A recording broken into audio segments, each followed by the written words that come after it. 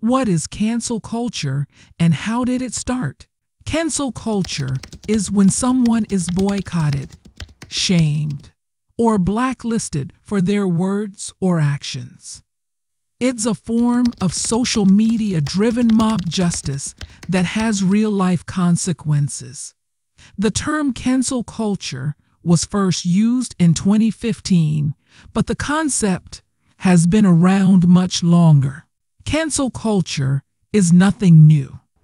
In the 18th and 19th centuries, women who spoke out against injustice were often labeled as hysterical and ostracized by society. In the early 20th century, African Americans who fought for civil rights were met with violence and slander. Now, in the age of social media, cancel culture has taken on a new life. Anyone can be canceled for anything at any time. The negative effects of cancel culture. Cancel culture has become a popular way to shame people for their words or actions. But what happens when we start canceling people for things they haven't even done? We're seeing the negative effects of cancel culture play out in our society. People are being afraid to speak their minds or share their opinions for fear of being canceled. We're seeing relationships and even whole communities destroyed because someone said or did something that someone else didn't like. It's time to put an end to cancel culture. We need to learn to disagree with each other without destroying relationships. We need to have open dialogue and discussion, not silence and shaming. Otherwise, we'll continue to see the negative effects of cancel culture play out in our society. The problem with cancel culture. Cancel culture has become a dangerous phenomenon in today's society. Social media has given rise to a new form of mob justice that is quick to judge and condemn without due process. This cancel culture is destroying lives and careers without any regard for fairness or due process. We need to stop this cancel culture before it destroys even more lives. We need to have a civil society where people are allowed to make mistakes and learn from them. We need to respect each other's opinions and beliefs, even if we don't agree with them. Examples of times when cancel culture has gone too far. Cancel culture is a phenomenon that has taken over social media in recent years. It refers to the practice of withdrawing support for someone or something after they have done or said something offensive. While cancel culture can be a force for good, it can also go too far. One example of cancel culture gone too far is the case of Justine Sacco. Sacco was an executive at IAC, the company that owns Tinder and OkCupid. In 2013, she made a racially insensitive tweet before boarding a flight to Africa. The tweet went viral and Sacco was promptly fired from her job. However, many people felt that Sacco's punishment was too harsh. She lost her job and reputation over one careless tweet. There was no way for her to make amends or apologize for her mistake. She was fired and her life changed forever. People are afraid to speak their mind. In recent years, there has been a growing trend of people being afraid to speak their minds. This is largely due to the rise of cancel culture, where people are quick to judge and criticize others for their words or actions. This trend is particularly concerning because it discourages open dialogue and debate. Instead of listening to different perspectives, people are quick to shut down any opinion that they disagree with.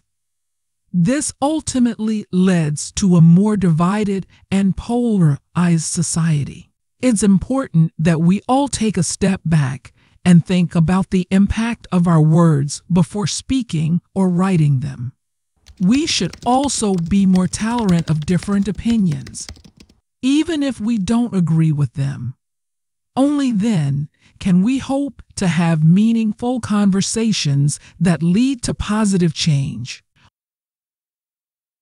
Why cancel culture is harmful.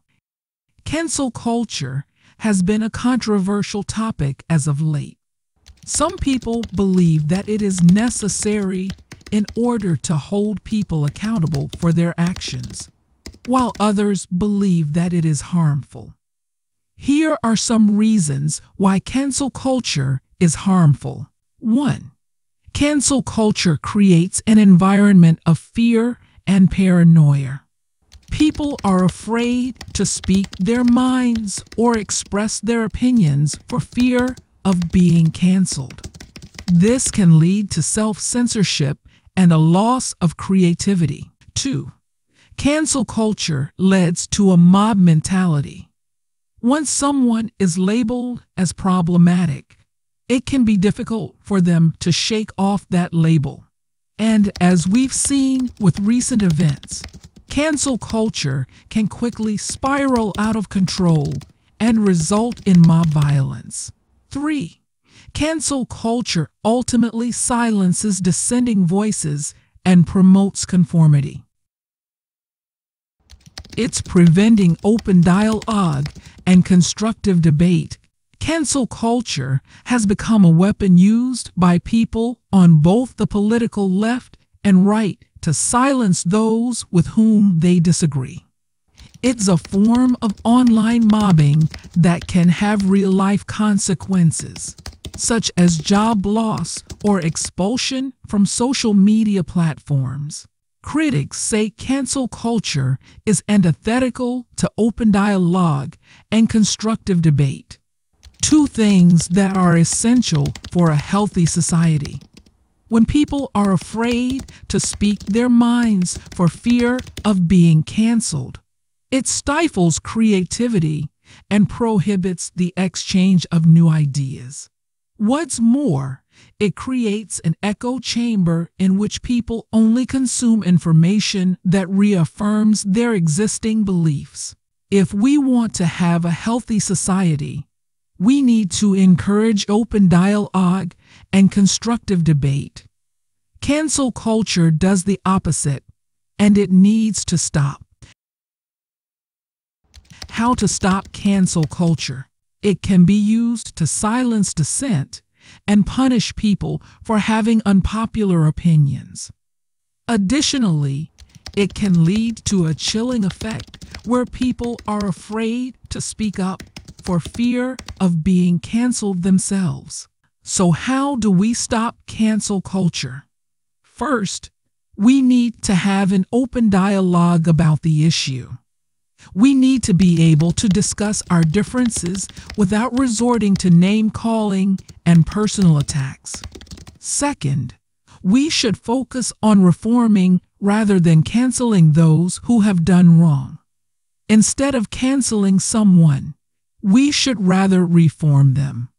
We need to teach people what is wrong and help them understand the correct way to behave. When we look at the state of our society, it's easy to see that cancel culture is doing more harm than good. We need to come together and stop this destructive force before it destroys us completely. It's preventing meaningful progress. While cancel culture may seem like a good way to get rid of those who are harmful to society, it often does more harm than good. When we cancel someone, we're usually not changing their views or behaviors. We're just giving them a reason to hate us even more. Additionally, Cancel culture often leads to the silencing of voices that could be helpful in bringing about positive change. I hope this has given you a better understanding of cancel culture.